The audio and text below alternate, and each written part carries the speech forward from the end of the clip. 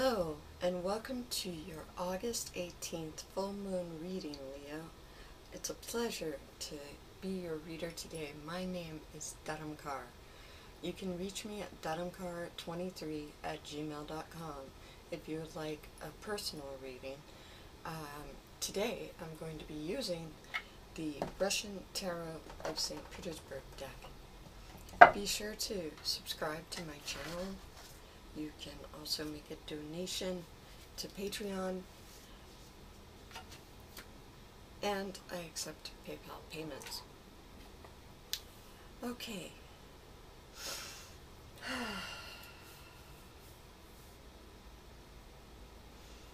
I call upon the energy of the sun, ruler of Leo, to give us the messages, the spirit messages for August 18th, 2016. What do Leos need to know during this time of transformation and soul growth? All of the associations with Leo, the cats, the grain, the sunflowers, the honey, the gods of the sun throughout the earth, in places the goddesses of the sun. I call upon you now to assist in this spiritual quest for guidance.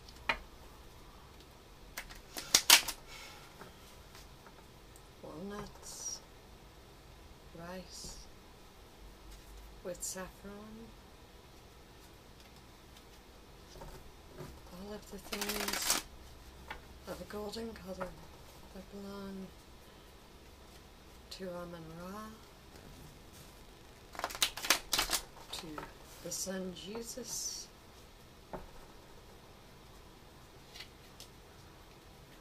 to all of the masters and the golden thread of teaching throughout the ages. Thank you now. Guide this reading. Thank you.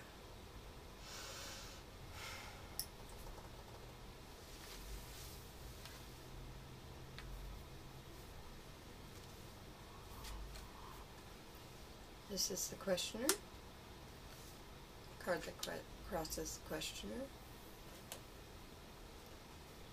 This card has been on your mind. This card is your recent past. This card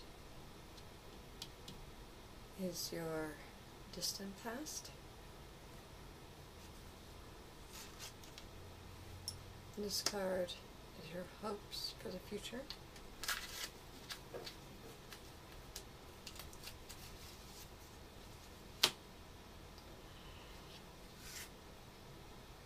This card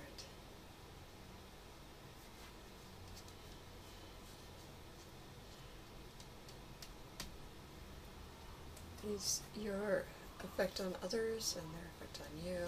This card is your environment. This card is your feelings in the present situation. And this card is your final result, Leo.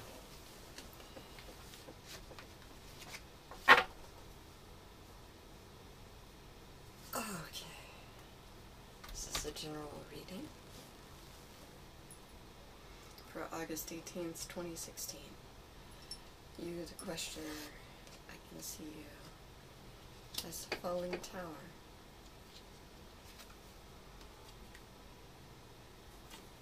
You've been going through a hard time. Internally, I would think sudden abrupt changes of some kind. Certainly. This is a time when a whole other world is opening up to you. I'm not sure if you like this whole other world that's opening. So, the falling tower is the imperial crown that falls from the tower, along with gold coins, crosses, and other religious objects, and a man and a woman symbolizing the fall of the Russian Empire in 1917. This is irrevocable change. It is upright.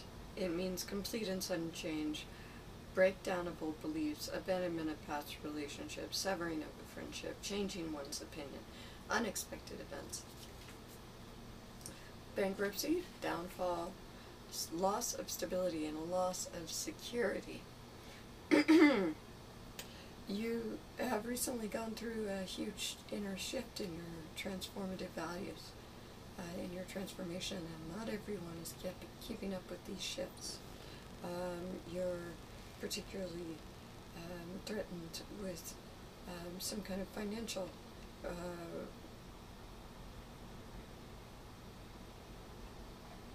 result of your transformation.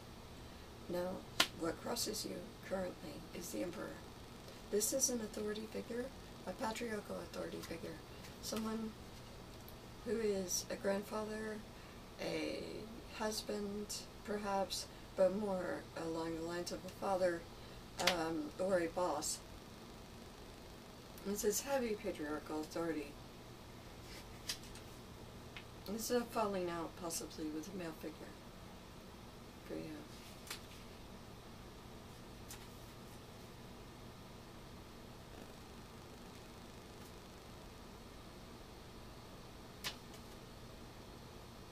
The Emperor. The Emperor's throne is carved with the image of St. George, onion domes, characteristic of Russia, are in the background. The Emperor here symbolizes worldly power, confidence, wealth, stability, authority, indomitable spirit, war-making tendencies, father, brother, husband, male influence, domination of intelligence and reason over emotion and passion, a patriarchal figure. So this would tend to illustrate that somebody is pushing their weight around, that there's a fallout situation. I don't know if that is making you internally having issues, or whether you're watching systems around you at this amazing time of ascendance crumble, which is surprising you. What is in your head? What is in your head right now is, on your mind, is the world reversed.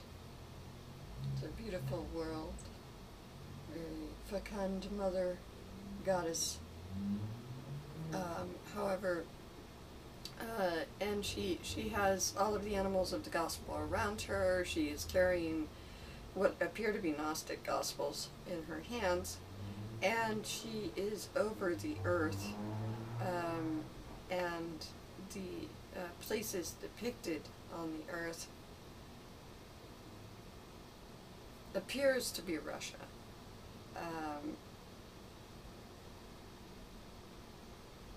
So, she wears a crown upon her head, and it is in the reverse. So, during this time, your goal or destiny of which can be accomplished in the present circumstances.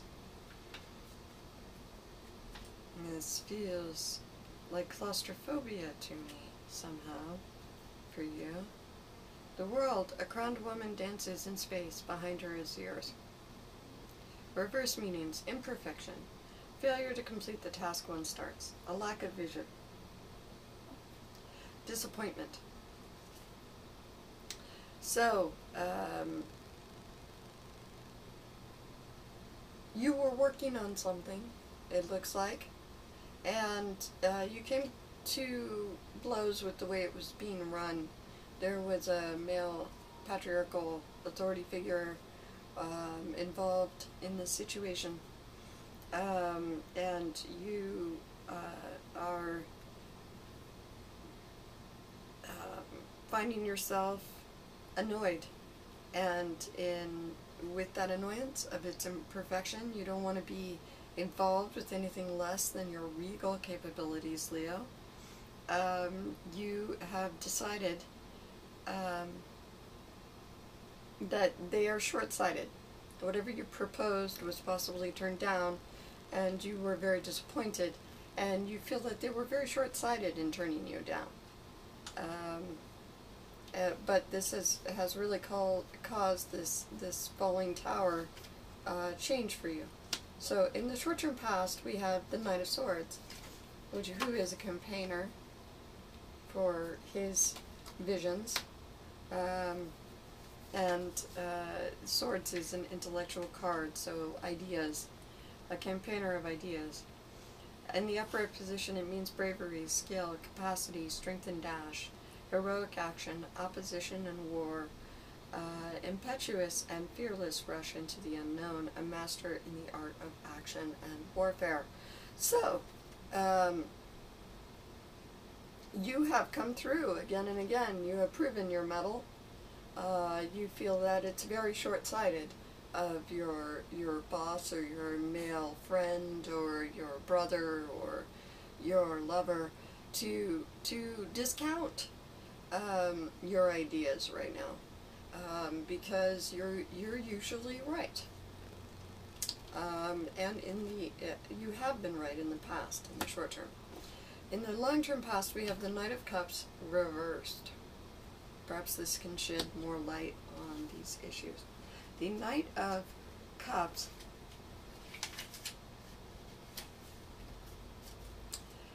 is an invitation or opportunity may soon arise, arrival, approach, advancement, attraction, inducement, appeal, challenge, proposal. So, you had an opportunity in your distant past. You seized that opportunity with the Knight of Swords, going from the Knight of Cups to the Knight of Swords.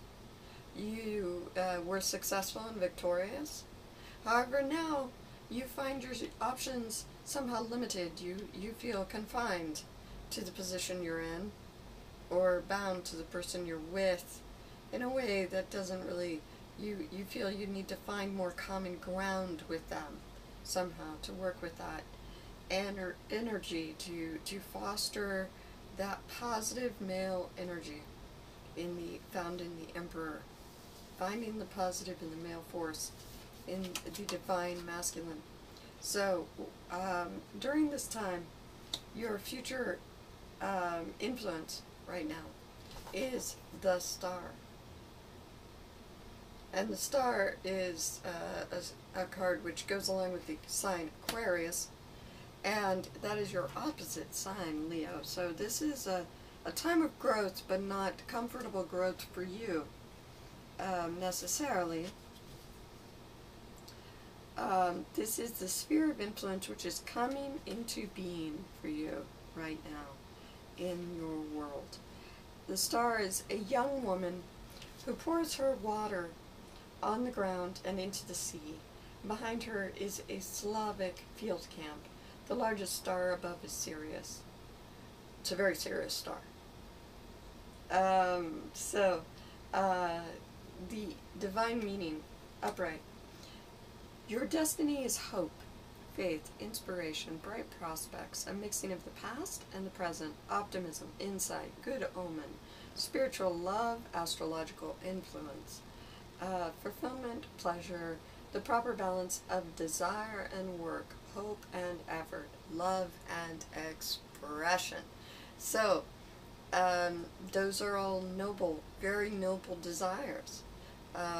You feel that this is a time to step into your own truth and be your inner self, your true self, victorious in your battles. And you are opposing some dominating forces. However, let's see what happens with those dominating forces. I am getting a very victorious vibe with them. They are short-sighted in not seeing your value right now, your full value. So the questioner right now, this is your present position or attitude towards your circumstances right now, is the Seven of Swords. And it is a warrior who is going back over the battlefield and reclaiming those weapons to be used in battle again, because they cannot be wasted. This is someone who is very thrifty and is plotting and planning his next attack. So, your present position with regard to all of these factors is new plans, wishes, fortitude, perseverance, endeavor, hope, confidence, fantasy, and partial success. So, whatever your adventure you're setting off on now, your new adventure, your great, rabble-rousing, wonderful, newest project, I predict it will be mostly successful, but it will be most successful in giving you a new, renewed sense of hope, of joy, of promise, of expression, that it can be relied upon to give that right away. As for whether it is entirely successful in terms of a monetary way, or as successful as you had hoped, it might take time. It suggests that it takes perseverance, that this is fortitude, that this is called for you to continue keeping on, proving yourself, being the warrior you are in this situation. Let's see what the future from there brings. Your environmental factors. This is your influence on others, your position in life, and other people's effect on you. 8 of Coins. Here you go. This is a tradesman who is making money based on his apprenticeship, his own skills, somebody who is a hard worker and reaps just reward from his hard work, honest labor. This is all positive. So this suggests that you will have people coming to you. You will have a time of abundance in your environment right now and in the future, and that you will have people seeking you out for your specific skill set, and that there will be an exchange of energy there, which is really, really positive for both sides. This is a great indicator of well-being financially and also in pride of your craft. 8 of Coins is the apprenticeship, the craftsmanship, the quickness to learn, the candor and the modesty, the handiwork and the personal effort. So you're sustaining personal effort towards your own vision, and that is a beautiful thing. Don't listen to any kind of patriarchal oppressive force right now, because you are thrifty and you are finding new ways to win every day, all the time, every second. You can figure out a lesson which helps you succeed better the next time. Edison said with his 100th light bulb that he learned 99 ways not to make a light bulb, and until he found how to make a light bulb. That's what he said when somebody asked, how do you make a light bulb? Well, I know 99 ways you can't make a light bulb, but a bitch ain't one. No, wait. Okay, so the next one is inner emotions. Inner emotions. Your inner emotions at this time are also your hopes, your fears, your hidden emotions, your secret desires, your anxieties. These may be questions you have in the future addressed. So, what do we have? The Hierophant. There you go.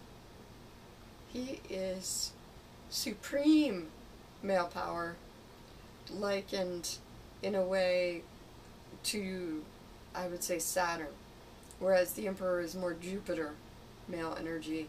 This is Saturn. This is a wisdom and an aged male figure a timeless wisdom. So, Hierophant, more patriarchy, more sun, more male energy, male magic here. So let's see, getting in touch with the inner male is what I'm hearing, the nurturing male self, because we're all dual-natured as beings on this planet, and we must, through inner discovery, find out what percentages we are in everything. Everything we like, everything we prefer, everything we enjoy, everything we don't care for, everything that maybe somebody else cares for. So, you know, we are here to explore, not judge, positive, negative. We can only make our own truth, our own reality for ourselves. And in the Hierophant, we see the Hierophant resembles Saint Duke Vladimir.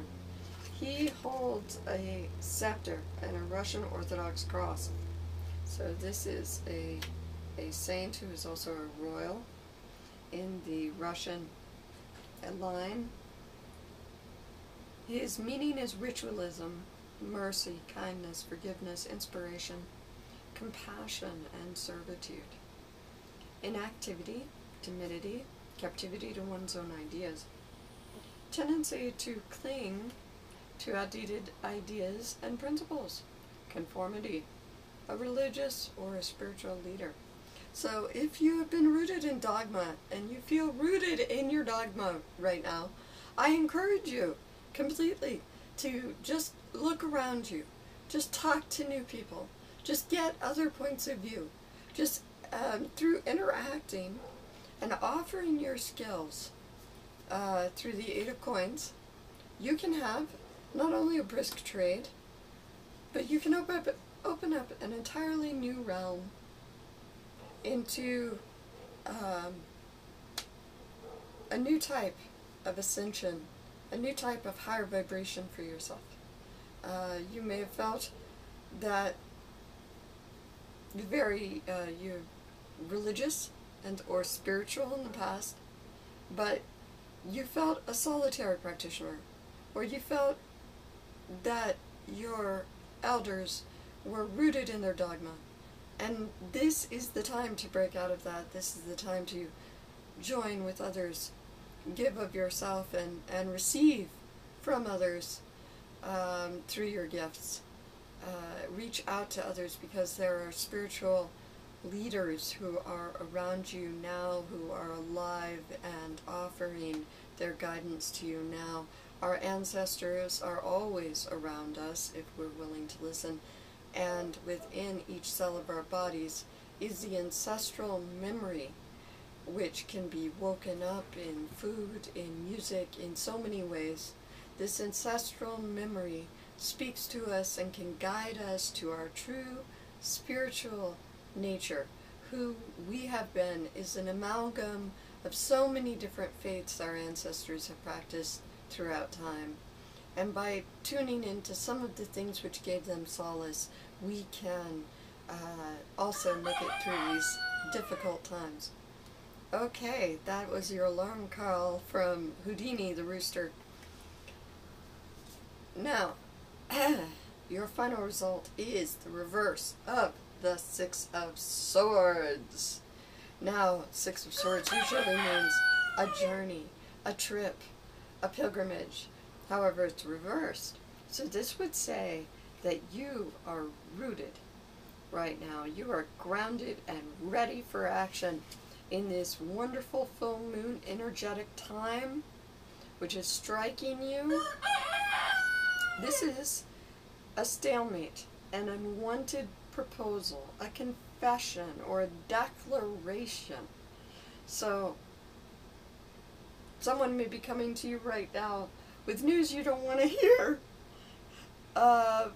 You may realize you may have been pursuing some sort of some sort of cause, some sort of mission, and suddenly you reach a point where you're like, wait a second, I don't know how I started off on this track, but I don't really need to pursue it any further, so I'm going to drop this, and I'm going to do something else that's more worth my time. And this is, I would say, a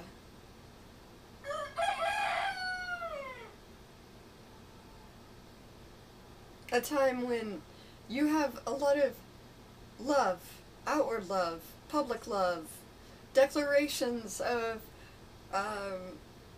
how wonderful you are, how special you are in your Leo, regal, generous, heart-centered, heart chakra self. That is a wonderful time. That is a good thing. At the same time, it suggests you shouldn't travel.